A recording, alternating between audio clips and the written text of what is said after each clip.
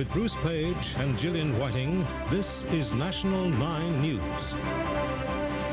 9 dead, dozens injured in Sydney's commuter train disaster.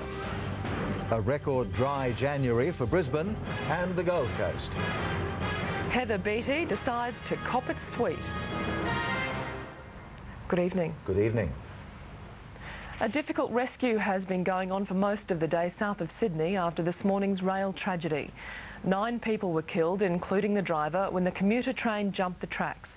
41 more are in hospital.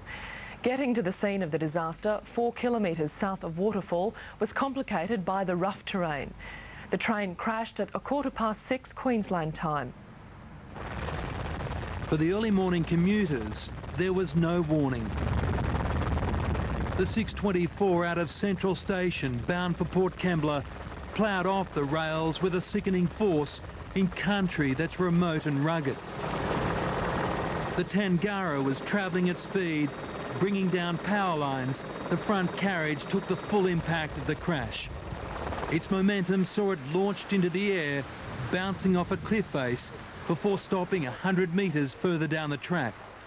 The driver was among the first to be confirmed dead. Only those who could walk managed to scramble from the wreckage. One was even able to telephone her parents. She just said it was horrible, that's why she's hysterical. And she didn't recall the incident at all?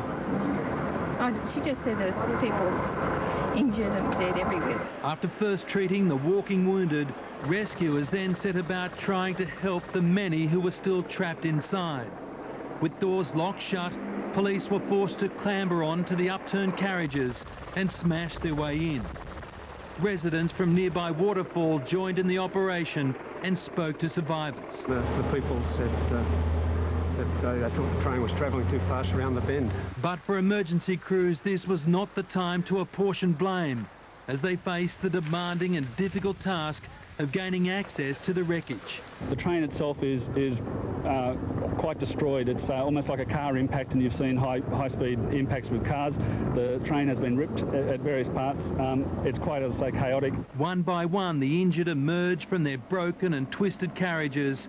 It was painfully slow, as only four-wheel drive ambulances could make it in or out. And then there were the dead. First reports of numerous fatalities proved correct. I saw the book. One of them had been reading papers they've been reading, their lives snatched from them. In the end, the search and rescue mission took several hours. Once satisfied no one else was trapped, investigators moved in. As to what may have caused a derailment, clearly speed, things being left on the track, or any other combination, track buckling, or a whole range of causes may have actually resulted in this tragedy. Damian Ryan, National 9 News. Rescue workers say when they reached the disaster, so many of the passengers were injured and in shock, they were bordering on hysteria. All the gear needed to get the injured out of the wreckage had to be carried to the crash site on foot. The rescuers managed to bring survivor after survivor up to waiting helicopters was a tribute to their planning and their determination. The odds were stacked against them. The wreck lay at the end of a steep, narrow track nearly 2 kilometres long. Heavy lifting and cutting equipment had to be carried in piece by piece. Now bear in mind the firefighters and other emergency workers, once they get to the site, they're literally exhausted from carrying that gear.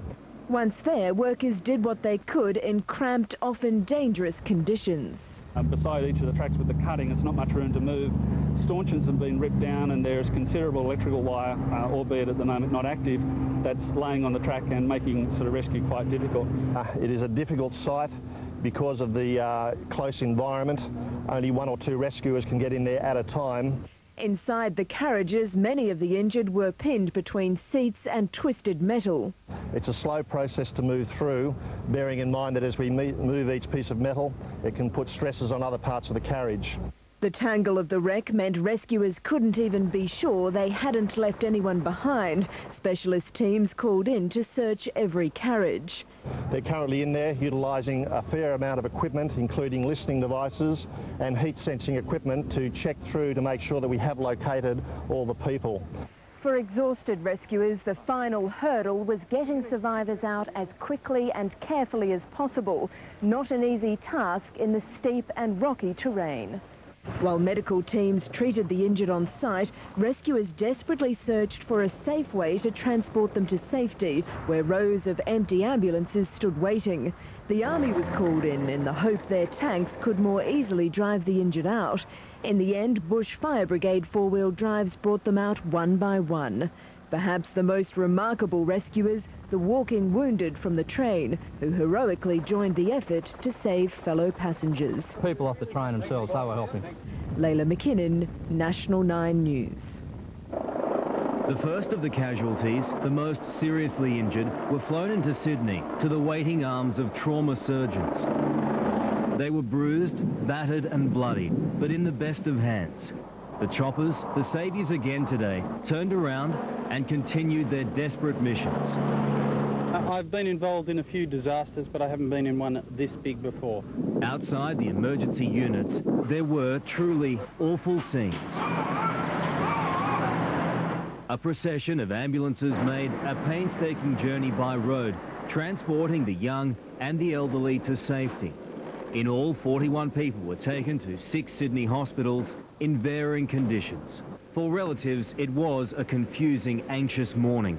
Just finding where their loved ones had been taken was hard enough, then trying to find out their condition. There are a lot of injuries, mate. Yeah. Mainly to her head or to her chest? On her head, on her chest, on her ribs, on her hands, on her... Karl Stefanovic, National 9 News. A judge has already been appointed to head an inquiry into how the disaster happened. It'll begin by analysing the train's black box data recorder, which has been found. For now, recovery operations continue at the crash site, and joining us now is 9's Helen Kapalos. Helen, what stage is the operation at now? Well, Jillian, police are continuing a DVI, which is a disaster victim identification process, in an effort to formally identify the victims. Now, we can tell you we've just had news to hand that 7 bodies have been removed from the scene, and police have confirmed that there are 4 females and 2 males among the dead. Now, tonight there will be a delicate operation because there are still some fears, however slight, that there could be more bodies discovered. I should stress, however, that that is an unlikely scenario at this stage. OK, the wreckage is still on the track, clearly. When do you think that will be cleared? But we're hearing from City Rail that it will take up to 48 hours for the track to be cleared.